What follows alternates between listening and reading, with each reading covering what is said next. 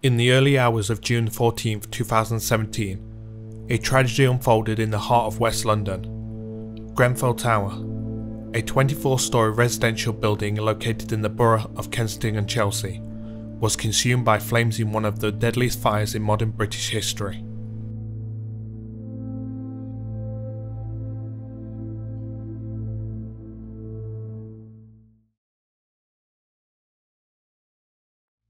The tower, part of the Lancaster West estate, was designed in the brutalist architectural style of the late 1960s.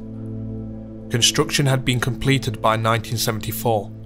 Originally comprised of 120 flats, the building had undergone transformations over the years, eventually housing 129 apartments. It stood as a home to a vibrant, diverse community, with up to 600 residents calling the Grenfell Tower their home. It was at 54 minutes past midnight when the first emergency call was made. Yeah, hello, hi, in the fire, flat 16 Grenfell Tower. Sorry, a fire where? Flat 16 Grenfell Tower. In the fleet. Right, hang on. Flat 16 Grenfell Tower. Flat 16, and what's the postcode? W111TG. W111T for Tango. Yeah, but can you quick please? Yeah, would you just, I have to get the address, okay, Flat 16 Grenfell Tower, W111TG. The fire brigade are on their way. Are you outside? Yeah, I'm outside. Yeah, well the fire engines are on their way. Just tell me how many floors you got there. It's fourth floor. Right, okay. Quick. They're on their way burning. already. Yes, I know it's burning, but they are on their way. You've only just called, as long as you're okay. Yeah? Okay.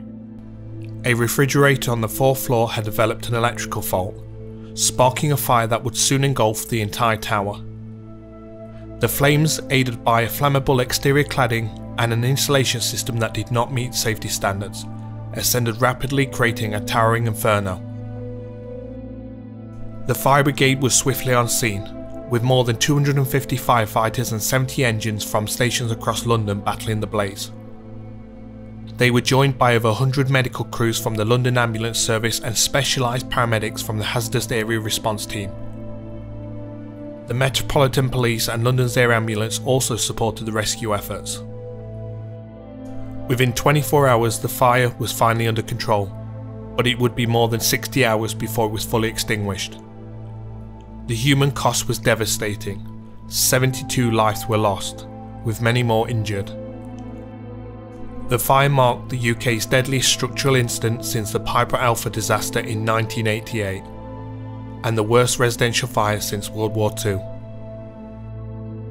As the nation struggled to come to terms with the magnitude of the disaster, questions arose. How had a fire of this nature occurred in the 21st century? What were the failures in management, regulation and the response that allowed this tragedy to happen?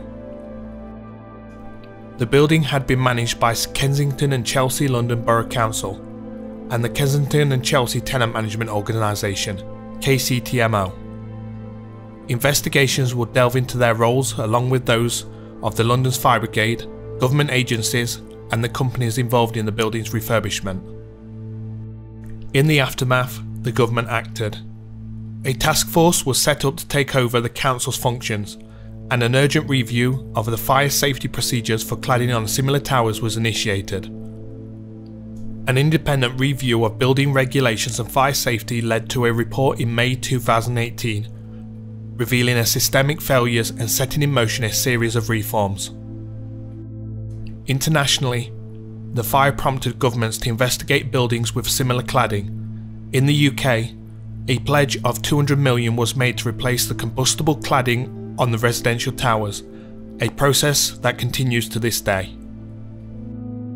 The Grenfell Tower inquiry was established to investigate the causes of the fire and related issues. Its first phase report, released in October 2019, confirmed the non-compliance of the building's exterior with regulations and criticised the fire service's delayed evacuation advice. The second phase of the inquiry began on the third anniversary of the fire in 2020, with hearings concluding and a final report anticipated in autumn 2023. This report will be pivotal in the decision of whether criminal charges will be brought by the Crown Prosecution Service. In April 2023, a landmark civil settlement was reached with 900 people affected by the fire, involving 22 organisations including Arconic, the Cladding Company, Whirlpool and several government bodies. The Grenfell Tower remains a poignant reminder of the importance of rigorous building safety standards and the need for accountability and justice.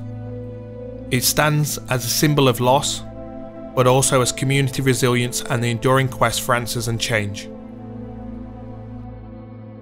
As we reflect on the events at Grenfell Tower, we remember not just the sorrow and pain, but also the strength and unity that emerged from the ashes.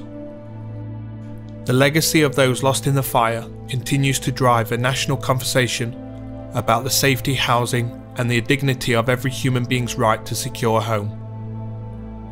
May the memory of Grenfell serve as a beacon for future where such disaster never occurs again. If you made it this far, thank you very much for watching and listening.